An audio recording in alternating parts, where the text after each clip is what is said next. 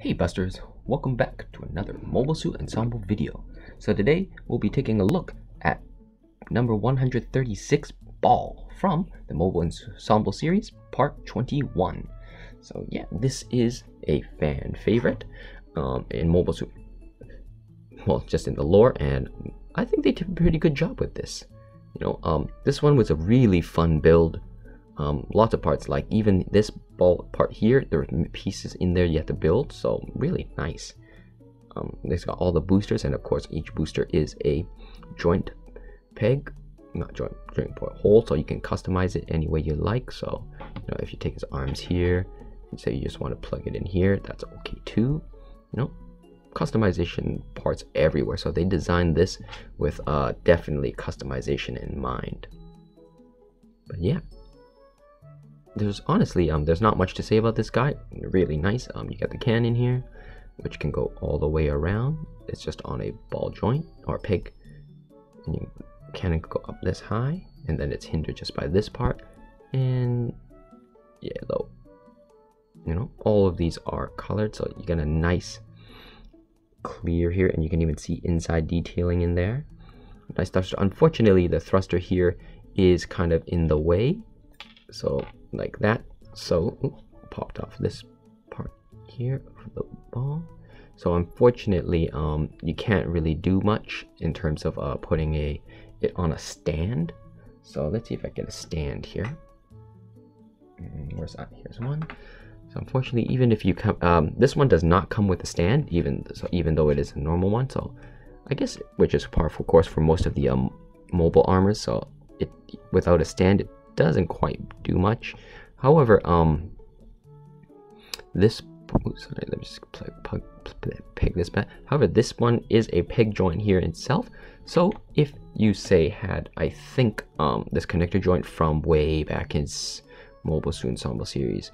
Ooh, I don't know. This one's for the can't remember what it's called, for the Hazel series, the booster part. If you have that, I think. Oh no, this one was a bit thicker. This one was a bit bigger, right? Yeah, this one's actually a bit bigger than that normal one, so it won't work. But if you actually had other peg holes, same, one of the customization pieces, you could just peg it here and then hook it up there and have it like that. So yeah, in terms of articulation, everything's just on a peg joint. So there, the arms are able to move, the claw, so you can get that much. As you can see here, it's just on pegs. So let's just move that. You can have him like that. And yeah, so overall, there's not much to say about this guy. Lots of people like him. Really fun build. Really satisfying. And yeah, overall, I guess this part moves down too, so you can have it like that if you wanted it. If you want it just like straight like that. So whichever way you really want your ball to be posed. But yeah, as I said, it is slightly small, and then if you're not a fan of ball or customizing your Mobile Suit Ensemble series stuff, he might be a slight letdown. He is a slightly smaller figure. I mean, if you, let's say, compare him to in the same set, say the Hazel Owsla, he is much smaller than all the other guys in terms of volume and stuff, and of course, like I said, everything's customizable, so you can just take this peg it here, and you got something like that. If you had a peg sticking out, honestly, that one might work. Oops, nope. Or it might, but just a bit hard. But yeah, like, let's move this guy back. Sorry, Busters. Sorry about that, Busters. Yeah, overall, really nice figure. That's pretty much it I have to say for this guy, Busters. A really short video. In terms of pros, really nice figure. Lots of customization parts, lots of peg holes. Great for army building if you need it. However, good luck.